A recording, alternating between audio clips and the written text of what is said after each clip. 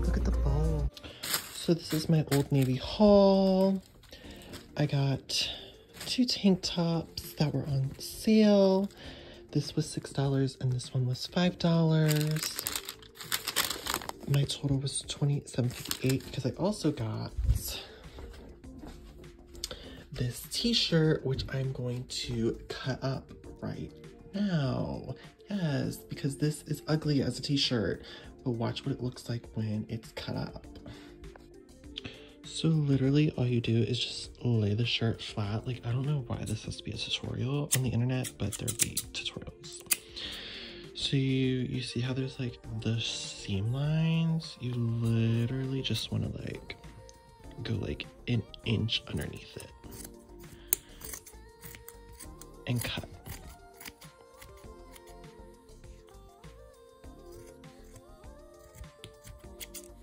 Boom. And do the same thing.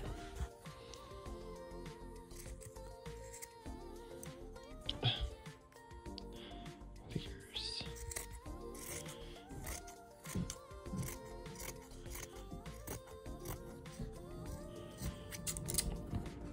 The deeper you go down, the more the sides are gonna show. So I'm gonna go try it on. Boom, just like that. Looks so much better.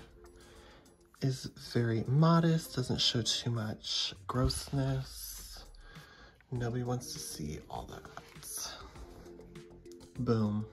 Here is one of the tank tops. I got them in large because like I wanted them to wear like around the house. Like that's why I didn't want to spend like a lot of money. It's just like really oversized. And here's the pink one. Oh, this is actually like rude. Come on in. Hey, baby. But like, this is actually like kind of cute on its own. Like, I kind of like the large. Oh my god. Like, to attest for like quality, like this is a large from Old Navy, and I've had this for like probably like almost 3 years, and like it's perfect. And I bought it on sale too, so like, stop going to Goodwill and buying clothes. Just shop the Old Navy sale racks, okay?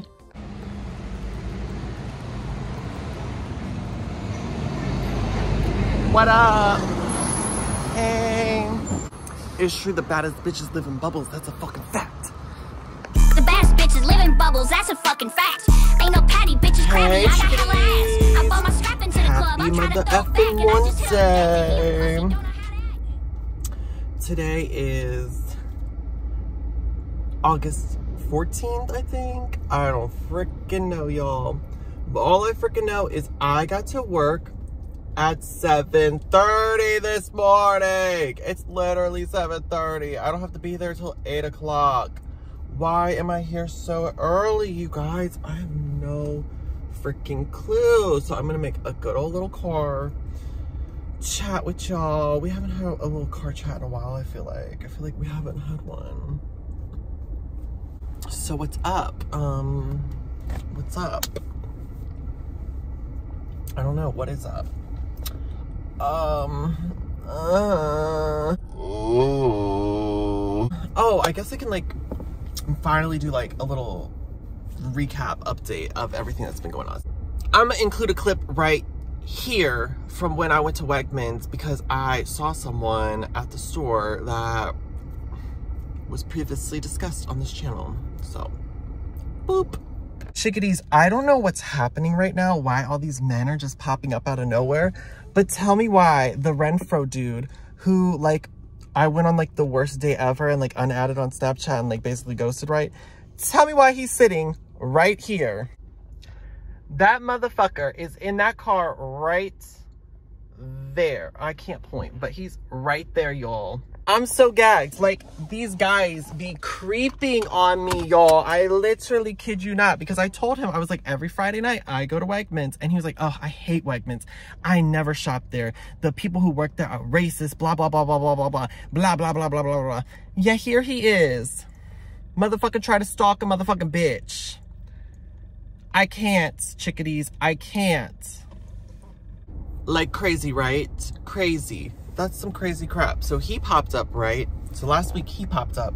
And then Austin, the dude who took me on that date, and we were dating for 3 weeks, and then he broke my heart. He didn't break my heart just once. He broke my heart twice. He popped up on the Grindr grid. Yes, he popped up on Grindr, you guys, on Thursday night. And I was like, ooped and gagged. And I was just like, wow. And at first, like, I got, like, really, like, it's crazy, like, the emotions I went through was crazy. Like, at first I was very, like, excited and happy. I was like, oh, like, this is amazing. Like, you know, maybe he'll see my profile and, like, he'll hit me up. No, he didn't do that. And then I kind of, like, went through the emotions of, like, I'm excited because, like he's, you know, finally, like, going back out there. You know, he's finding his next victim. Maybe this time he'll find someone that, like, you know, works out.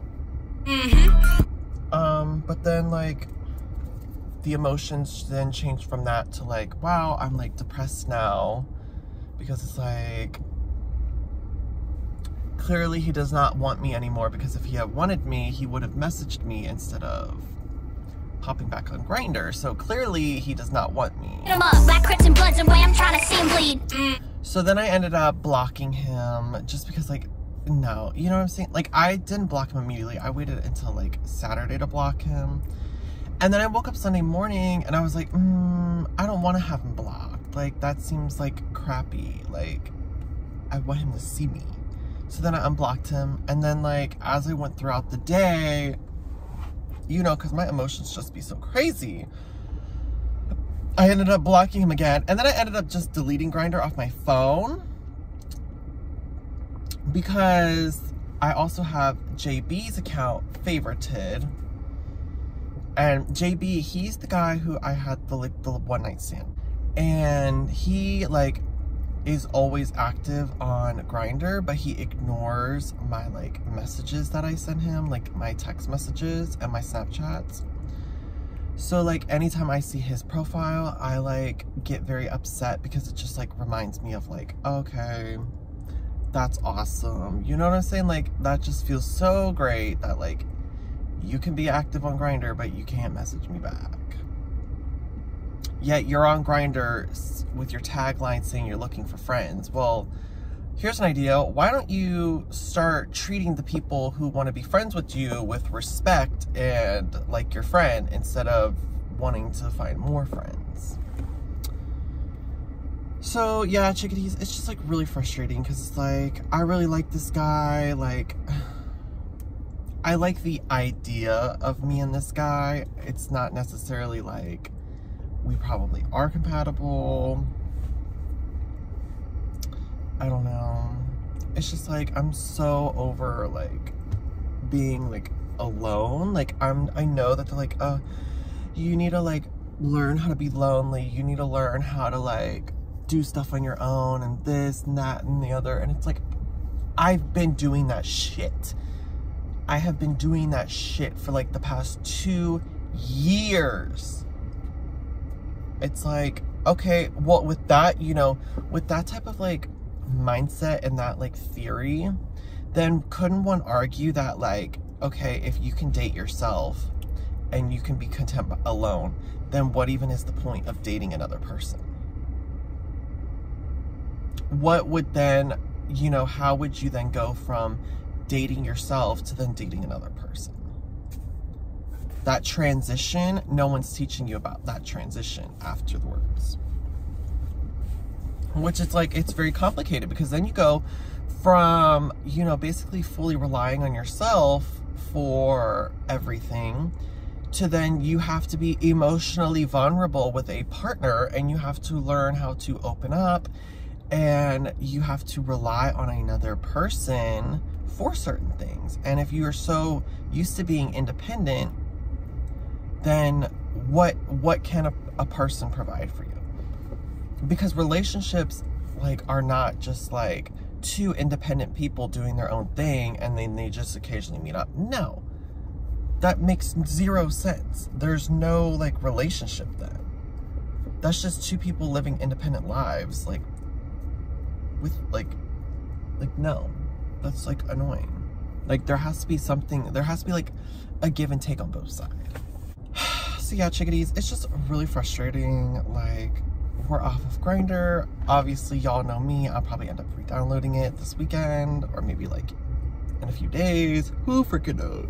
Next week, I start school. So in literally 1 week, I start school, which is absolutely terrifying to think about.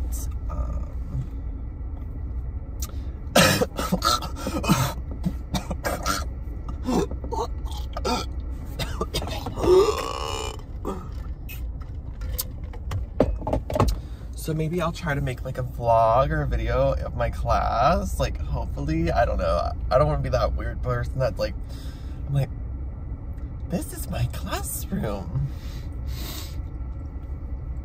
But yeah, that's like gonna be definitely interesting to see how that goes.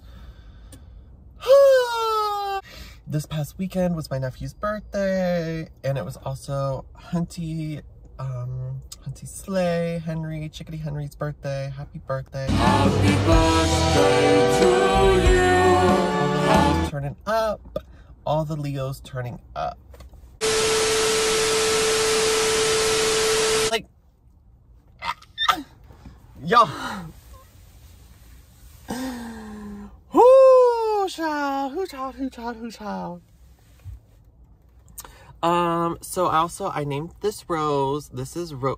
Y'all remember that live with BFF where she was carrying the 2 roses and they were named? Well, I am inspired by her and I'm naming my roses after the roses. So this is going to be Rose Sputia.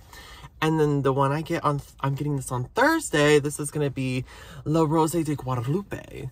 La Rose de Guadalupe is going to be this one. And I was watching that telenovela. Like, I don't understand anything that they were saying.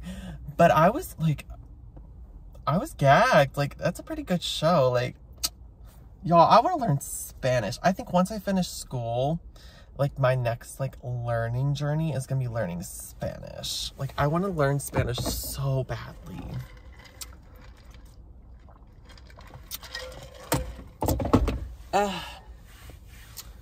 But yeah, chickadees, it's just like, my face is all broken out. Like, I don't even know if y'all can see it, but like, I have one here, I have one here, here. There's one here you guys can't see. There's one here, there's one here, there's one here, and here.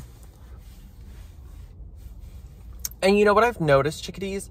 My acne goes down, like my acne goes away when I'm like in love with someone. Like when I'm in love, like when I hooked up with JB and like I was in love with him, for that small moment of time, my acne was starting to go away. And now that I have been heartbroken and stressed and pressed and highly depressed, my acne's back. Isn't it crazy how that works?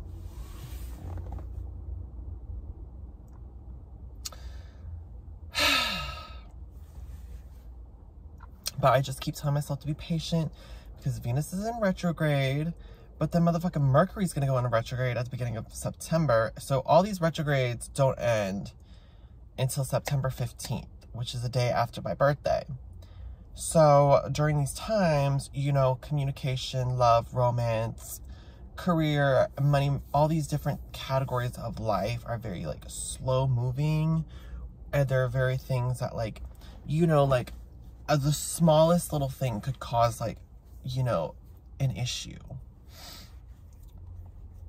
So that's why like during this time period, it's good to just kind of like take things slowly, like match the pace, you know, match the pace of the planets. If the planets are moving slow, you need to move slow. And like, I'm trying to move fast. I'm trying to do all this, that, and the other. And it's like,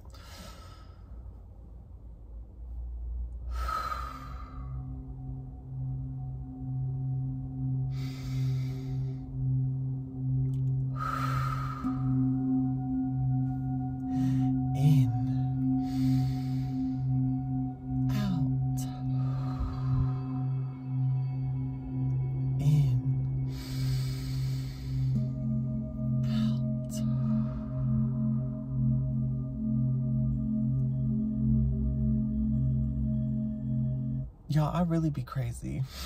I really be crazy, y'all. I feel so much better after just breathing, y'all. Like, dang, breathing really helps.